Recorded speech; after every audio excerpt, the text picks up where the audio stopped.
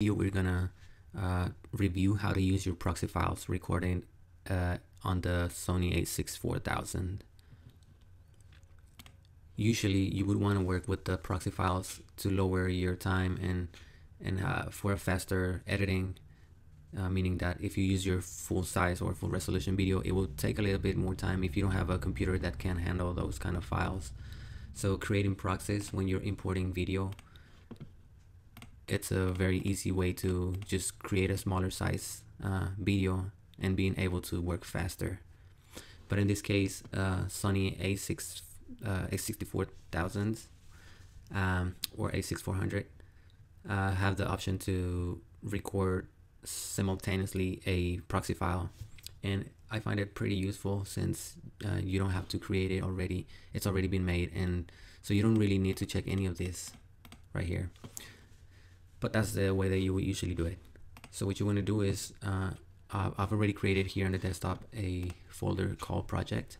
It's empty right now, but what I'm gonna do is I'm gonna open Finder here, and I'm going to my SD card, and then from there I'm gonna go to private, and for root and clip is where all these full size, full resolution files will be at, and they follow a sequence in numbers. This is C00034, and so if you go to subfolder, you'll find the same videos, but these are the smaller size renders.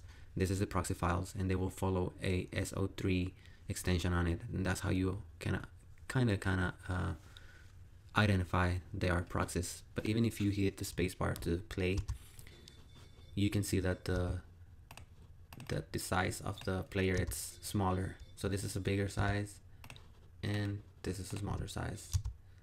But you can also get that info here. So this is 21 megabytes, and the original file is 109 megabytes. So what I'm gonna do is I'm gonna drag the files that I will be using. If you don't, for this video, I'm just gonna drag 4, and I'm gonna put them on my project. So once they're on my project, I can now import them into Final Cut Pro. And let's say that I'm editing, I'm making cuts, and I'm just doing my my sequence here. So this would be my final job here, and right now it's playing the lower quality images or videos, and you can easily apply like adjustment layers on it. You can put titles on top. You can also add a color grade into it.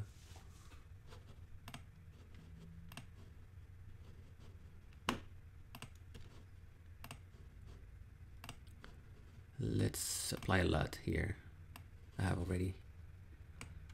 So as you can see, the rendering time is not as heavy as it would be on if you were working with a bigger size video.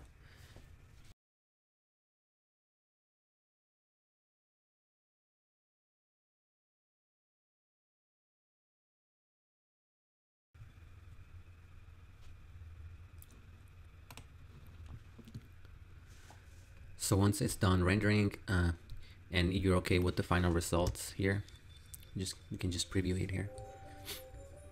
And let's say that you're ready to export. So now you want to substitute your proxy files for the original size.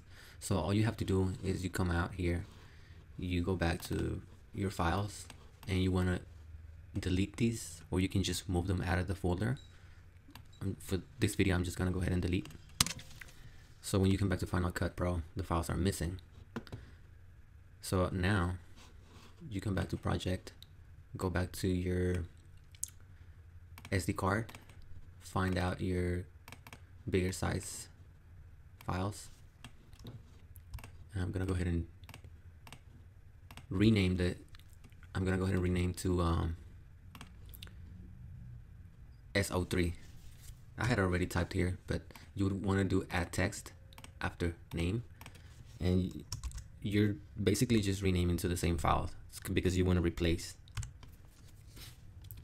So I'm gonna hit rename, and then I'm gonna go ahead and drag this to project.